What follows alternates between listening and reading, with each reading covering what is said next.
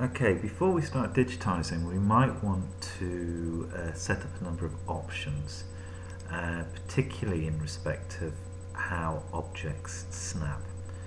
Now, we can see here that if we click onto the snapping, we can choose a number of different layers. Each of these are vector layers. I also like to enable topological editing, even though I've not really seen it happening at the moment.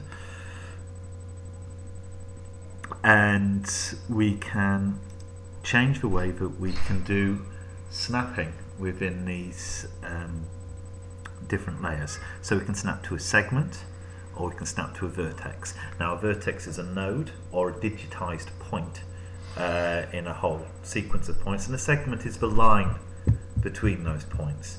So for a point area, you should have no segments. It still lets us choose a segment, but you shouldn't have segments on a point.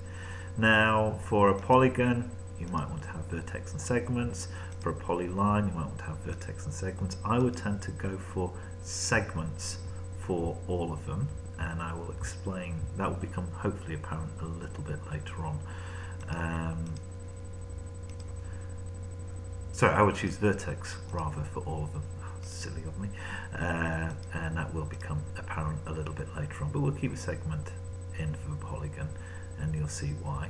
We can also change the tolerance. Now, our map units are in meters, or we could also deal with pixels. Now, I would work here on the basis of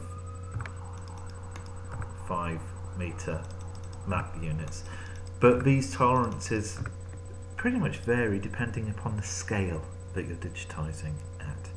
So you need to have a little bit of trial and error based upon your scale of digitizing. If you're digitizing at full screen, full resolution, say the Landsat footprint, which is whatever 80 odd kilometers square, you'll want to have a larger tolerance number.